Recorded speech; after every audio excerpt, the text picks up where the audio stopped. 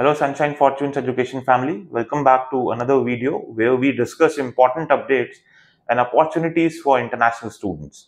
Today we have significant news regarding Canada's international student program that could impact current and future students.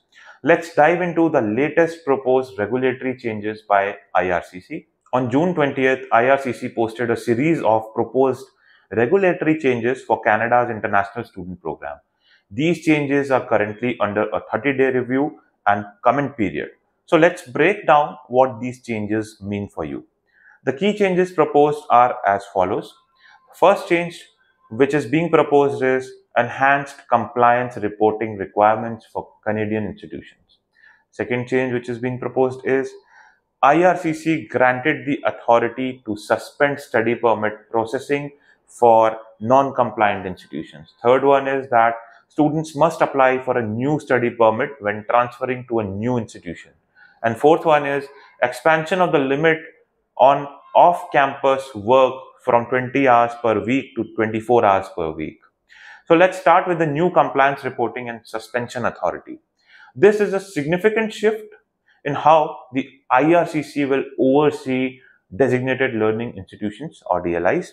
So under the proposed regulations, IRCC will have greater control and oversight over DLIs. Currently, the federal government does not have the authority to compel reporting from DLIs. This gap means IRCC cannot effectively verify whether students are attending their designated institutions or if they are complying with their study permit requirements actually or not. So the new regulations will change this. DLIs will now be required to submit biannual compliance reports. This means more accountability and a more robust verification system for letters of acceptance.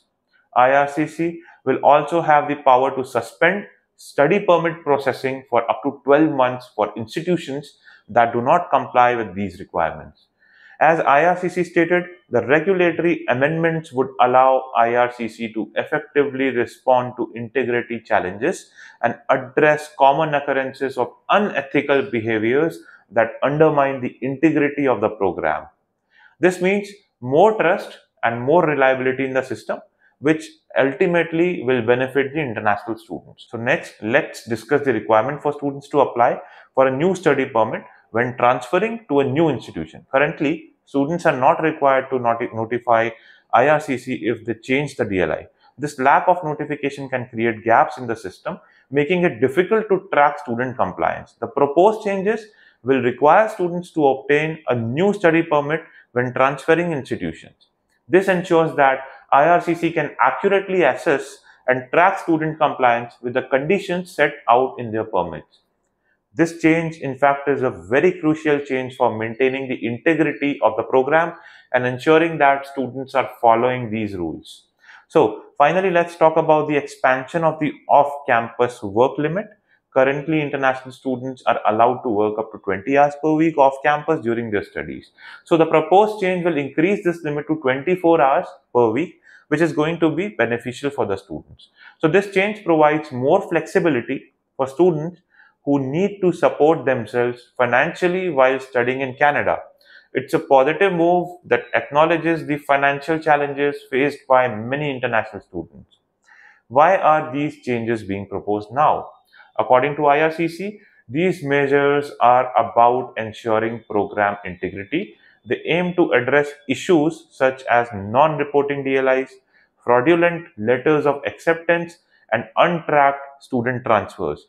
With over 1 million international students in Canada as of the end of 2023, representing a nearly two-thirds increase over the past 5 years, it's crucial to maintain a reliable and trustworthy system. These proposed changes come on the heels of other significant policy shifts, including the introduction of a cap on foreign enrollment and changes to post-study work rights. As Canada's international student population continues to grow, these regulations aim to ensure that the program remains fair and effective for all stakeholders. So what should you do if you are an international student or planning to study in Canada? First, stay informed. Keep an eye on the final decision regarding these proposed changes after the review period ends. And secondly, You should ensure that you understand and comply with the new requirements if they come into effect. This includes being prepared to apply for a new study permit if you plan to transfer institutions. Remember, these changes are designed to protect the integrity of Canada's international student program and ensure that it continues to be a welcoming and supportive environment for students from around the world. That's all for today's update. If you found this information helpful, please give this video a thumbs up and don't forget to subscribe to Sunshine Fortunes Education for more updates and tips on studying abroad. And leave any questions or comments down below, and we'll be able to get back to you as soon as possible. If you are also interested in studying abroad in Canada, in Germany, US, UK, or any of the good countries, feel free to contact our team. Our contact details are given below in the description. And the first comment in the comment section contains a WhatsApp link. Once you click on that link, automatically you will get connected with us and we'll revert back to you as soon as possible. May God bless you, and I wish you a very happy learning.